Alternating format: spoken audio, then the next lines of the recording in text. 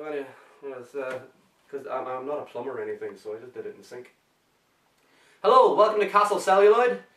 I'm Ciarán McNulty. This is Niall McCann. And we have a special guest this week, filling in for Shane Muldoon, who's sick. He got the clap. We have Martin Quigley. Hello. Shane. Yeah, I cleared up. Hey, I'm glad you could join us, man. And on this 4th of July, as we film this, we decided what could be more appropriate than talking about Irish movies. We're going to just get into what qualifies as Irish movies, as you know, whether it's if there's a mainly Irish cast, whether it was written by an Irishman or just shot in Ireland, because generally they're not directed by Irish people. I think one of the first Irish movies, technically, would have been Man of Iron. That's true. Is actually, was his name Finnerty or Flaherty? It was an Irish-American director. He had made Nanook of the North.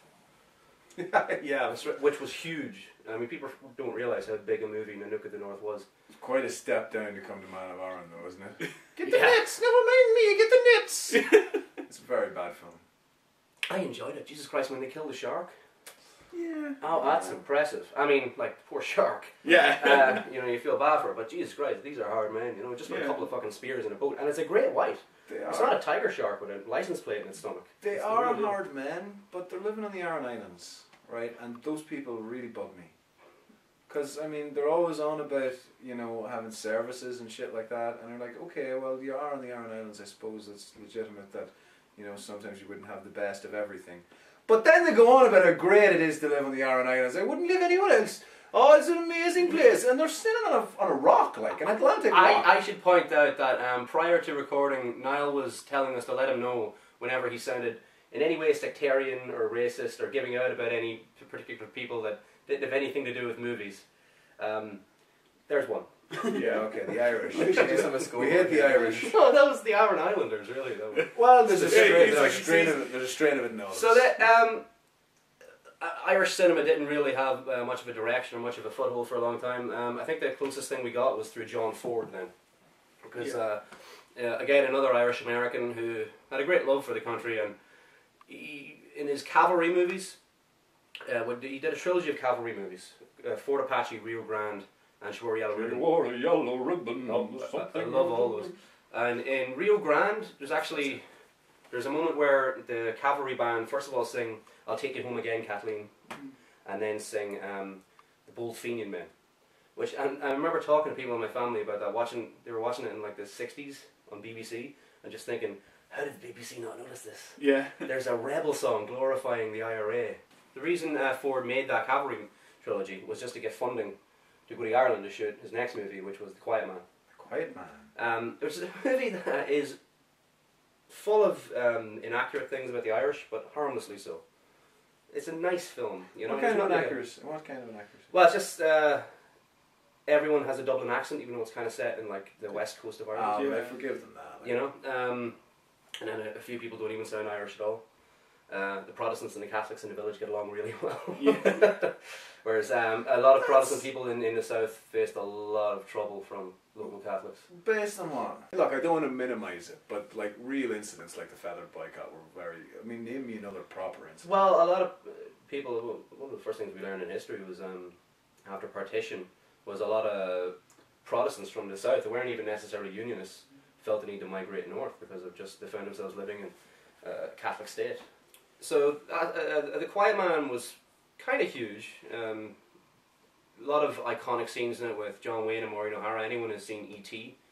will remember that. It was actually based on a short story which was about a rebel, which is about a Fenian who's gone on the run to America and then comes back. But obviously they couldn't get away with that in the movie, so they changed it to a guy whose parents emigrated when he was a baby from this little town in Ireland and now has come back. And in order, I guess, to keep the dark edge from the story of being a killer, being a rebel, they changed that he's a boxer and that he's accidentally killed someone in the ring, which doesn't have as much impact on the story as it possibly should be. I mean, it should kind of be like The Big Boss, you know, where he's got the pendant around his neck, which I'll never fight again until they rip it off, like, wah! And he goes crazy. The John Wayne thing wherein he doesn't want to fight anymore, and then he finally does get drawn into fighting, it doesn't have the impact that it really should, because it's just kind of a fun little fight at the end, and then the movie's over, you know. But it is a great fight. I mean, I always remember for even John Carpenter when he did that fight scene in the alley in They Live. Yeah. What he was referencing was Quiet Man. He said, "I want to have a fight like the Quiet Man." Where it just keeps going, and you think it's exactly. you think it's reached its pinnacle, and then it just goes again. You know, it takes it to another level. Yeah. Well, I love They Live. I don't love They Live. Really? You That has that iconic line. What is it? I'm here to kick ass and chew gum, and I'm all out of gum. What? I love that. Yeah, what do you mean? What? That's brilliant. It's hilarious. What? It's not used in Duke Nukem as well. Possibly, yeah.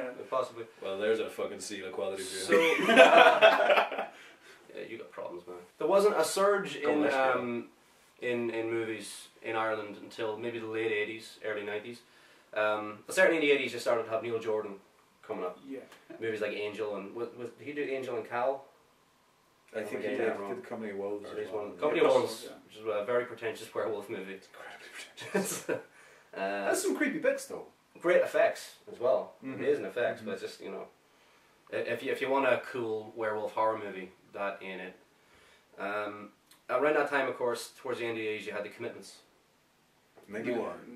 Does anyone remember what that feeling was like when The Commitments came out? It was like the first day, to me, even as a kid, it was like, oh wow, there's like a proper Irish movie with like proper Irish accents. When they showed it in the States, they had to have subtitles on it. Yeah, well, they used proper Irish actors, really, didn't they? Exactly, yeah. They didn't. They used musicians. It was even better. It was fantastic. Oh, I love that film. It's so it is a great movie. I mean, just it's a musical. It's a comedy. It's gritty in its own way as well. You know. I love when they're asking him to manage the band, and there's like, "Oh, you were the first one. You were the first one in our state to get into Frankie Goes to Hollywood, and you were the first one to realise there was shite." Amazing lines, isn't it? When they're getting the equipment from the guy, from like the dodgy gangster guy. Yeah. Can I sort you out with anything else? Bit of blow? No, not really. Well, actually, I mean, Mum always wanted one of those things that wakes you up in the morning with a cup of tea. With a cup of tea. Do you have those? What are you on about? And he's like, I don't know why you're bothering. Sure, music's all shite since Roy Orbison died. Yeah. This is what you're dealing with. And this is like a young guy in his 20s, a hard man in his 20s. Roy Orbison was so cool. Roy Orbison was great, but I mean, in terms of that being the guy's god of music, it said a lot about Irish culture at the time. It didn't romanticize Ireland either. Like, it was dark and gritty as you. That's what I love about it, because it shows that shitty time. Yeah. In which we're kind of back to now. But well, I watched it there about a year and a half ago, and I was saying that it was weird because it was 91. You know, in 20 years we've gone so full circle coming back round. Like there's that line where they ask him about when he's queuing up for his social, you know, and it's like we're in a recession. It's like, we're a third world country. Yeah, we're a third world country. Yeah. It feels much better being an unemployed musician than an unemployed pipe fitter. Yeah. He's my favourite character in it because he's so ridiculous. He's out in the estate playing the sax, and the wee kids are looking at him. And he's like, I'm black and I'm proud, and the kids are just lucky. Just imagine it's a woman's nipple. I do. I have been, but I'm a bit embarrassed. She's still in school. And he talks about Kim Basinger. Is she? Oh yeah. But it's they do brilliant cutaways to him all the way through the movie. See, whenever there's an argument or talk about, you know, sexiness of the music, they cut away to him, and he's just like. It's brilliant. It's like Robert Rodriguez would call the dog. Yes. Yeah. You know, always have someone that you can cut away with just to make editing a bit easier. You know. Yeah, it's a great movie. It kickstarted a lot of things. It definitely made very funny. Roddy Doyle very filmable. And the next thing that was filmed from him, from his stable, was The Snapper. The Snapper.